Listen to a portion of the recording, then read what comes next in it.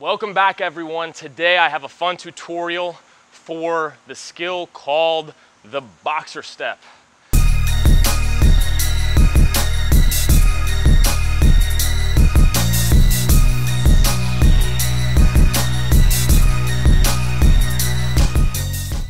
The advantage of the boxer step is that it is a very efficient technique that allows you to jump for long periods of time.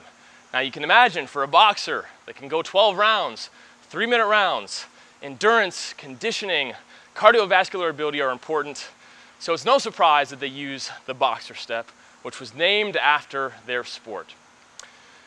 Now, before we get into it, if you have not had a chance to take a look at our jump rope fitness community, first link below, we've got well over 10,000 people now, all looking to enhance their skills so that jump rope fitness is a fun way for them to get fit.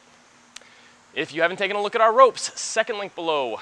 Crossrope has an assortment of weighted ropes, including the 1/4 pound rope that I'll be using to demonstrate this tutorial today.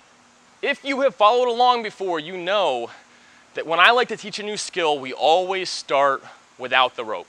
Because if you can't get the timing and the coordination down without the rope, you're just gonna get tangled up and frustrated. So for the boxer step, the idea is that you're landing with most of your weight shifted to one side of your body and then lightly tapping on the other side. So you're bounding lightly, landing with most of your weight on the left side, switching on the next bound to most of your weight on the right side with your left foot tapping softly. And sometimes this is difficult because we're used to this basic jump where we're bounding with the weight equal on both feet. And so one of the drills that I like to have people try out to learn the feeling and the timing of the boxer step is to do these little side hops. So put your hands into position, hop to the left. Your left foot is gonna land first, load up most of your weight, and your right foot is gonna then touch. Then you're gonna push off your left, land on your right.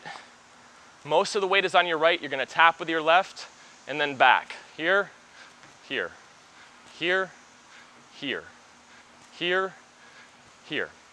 Now start out with that rhythm and that timing until you're at the point where you can do it fluidly back and forth.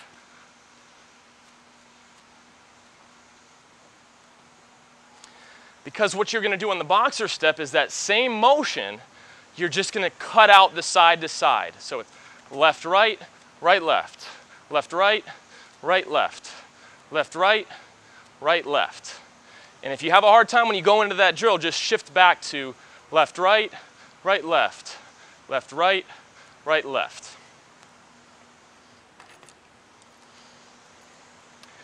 Now, when we add the rope, start out nice and slow, and you may find that doing a little bit of side to side on the jump is going to help you with that pattern. So try it that way. Just one at a time. Then back to the other side. Hop over. Sure, you'll mess up. It's part of the process. Right, left. And the whole point on this initial very basic drill is to get comfortable with the concept of one foot landing shortly after the other one. Once you've got that, you're going to try to go left, right, right, left consecutively.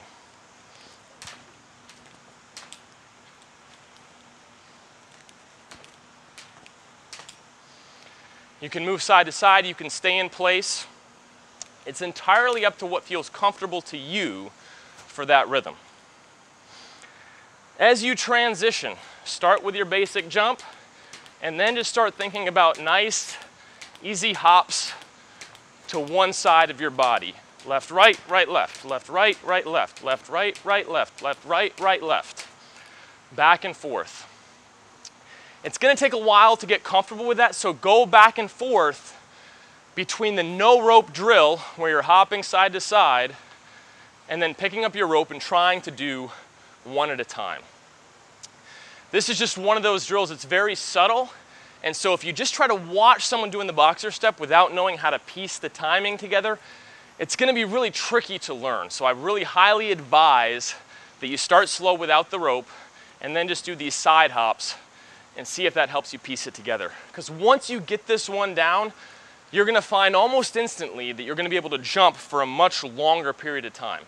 When you do the basic jump, your calves start to burn out much faster, in my experience, than when you're doing this boxer step. It's just a much more efficient way to jump because you're giving one of your legs a break back and forth, kind of like jogging.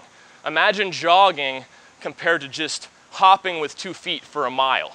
You'd be exhausted if you just hopped on 2 feet consistently compared to going back and forth between feet. So it's taking some of the stress off of one of your legs, and this is going to be a very valuable skill. Thank you so much for following along. All these skills, they take time, they take patience, but they are really rewarding once you get them down. They make jumping rope so much more fun. So if you found this useful, make sure to join our community and share it with a friend. Thanks.